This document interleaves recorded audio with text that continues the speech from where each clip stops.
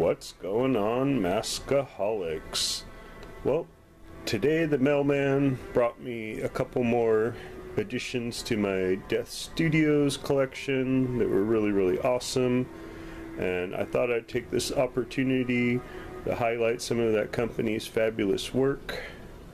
Got my Rogues Gallery here, and pretty soon Carnage and Possessed Horror will be joining the lineup. I just ordered them a few days ago, so they should be here sometime within the next 3 weeks. I'm super excited about that, but for now, let's get in and take a look at all these fantastic, awesome, ghoulish masks.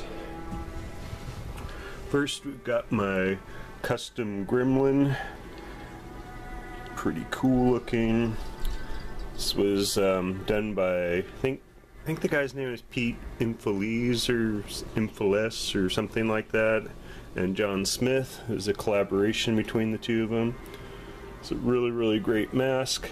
This mask is normally green, but I had Jeff painted like, tannish flesh color for me because, a lot of the Death Studios masks are green, and I didn't want to have 10 green monsters sitting on the shelf. And I think this is a pretty cool color for them. And someday I might add some hair to him so it'll look more like the monster from the end of Big Trouble in Little China, who was obviously the inspiration for this guy. But this is a really superb mask. It's pretty expensive though. It cost me, with shipping and everything, it was like 120 bucks.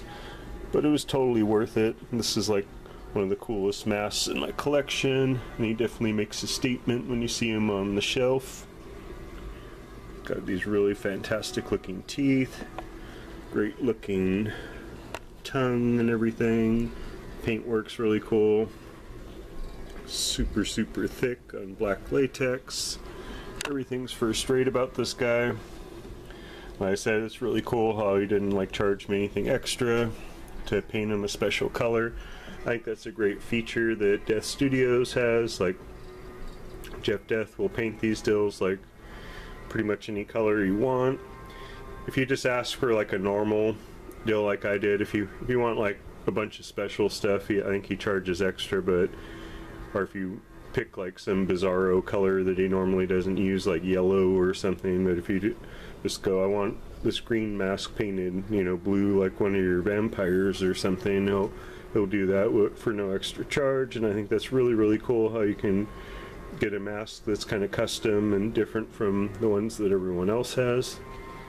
Next to him is the legendary Shock Monster, sculpted by John Smith. It's really fabulous. The hair is really great. I've never really got a Death Studios mask with hair. They do a pretty excellent job of hairing their masks.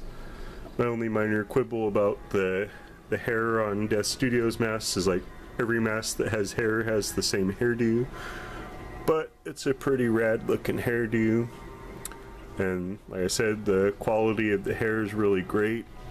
There's a lot of subtle shades to it. On camera it probably just looks black, but there's a lot of browns and some white and stuff in it, so it looks really great. This is a super cool mask. I love all the cuts and everything. And the eye is really cool. I especially think these veins around the whites of his eyes here look really great. This is a cool version of the 60s Topstone mask.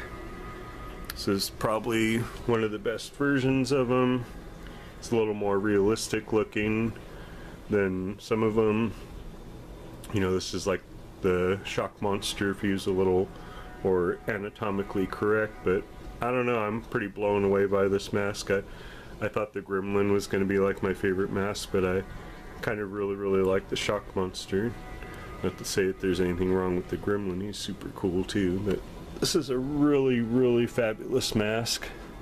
It is a little thinner than the heavy duty ones. Like this guy and Mr. Barlow here, the latex isn't as is thick on them, where they're not as elaborate of masks as like the Gremlins. Like these huge ones, he uses like really thick latex to keep them from collapsing in on themselves, but on these more medium-sized ones he doesn't go as hardcore, but it's still pretty thick. It's about as thick as a quarter. If you can see the thickness of it, but it's way more sturdy than like your average TOTS mask.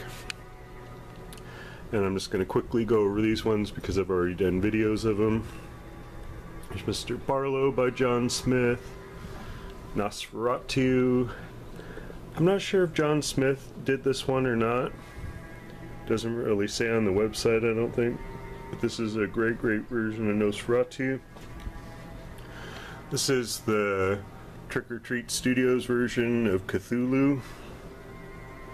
I added a pretty deep wash to it to make it look more like the one you could order from Death Studios like in the 90s. But this is a really great mask, and I only paid like 35 bucks for it, so it looks, you know, comparable to the other Death Studios masks. Like it fits in with the collection good. Then I've got the old Green Gargantua by John Smith also. Another John Smith classic here, the Zombie Frankenstein. I need to get a few Death Studios masks that are actually by Jeff Death. He does really great ones too, like his version of Frankenstein's fantastic, and he did a really great Pumpkin and some other ones like that I'm going to be getting in the next few months. So these guys are really cool.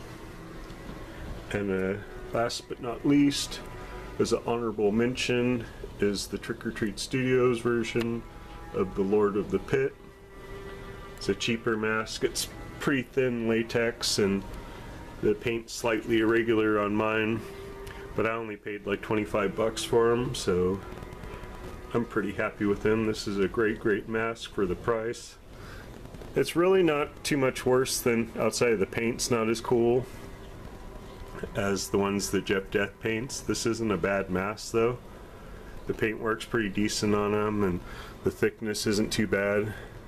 It's only, you know, this is more like the thickness of a dime instead of a quarter, but it's still a pretty sturdy mask that keeps its shape really well. And I don't know, this is like one of my favorite masks. So anyways, if you're a hardcore mask collector and you want a really fantastic mask, Death Studios pretty much makes like the best masks out there. And yeah, they are a little expensive, like they're 100 bucks or something, but you take into account that you know, like if you order a mask from Trick or Treat Studios, it's like $60 a lot of the time, and they want like $10 shipping. You know, I think these are kind of a better deal.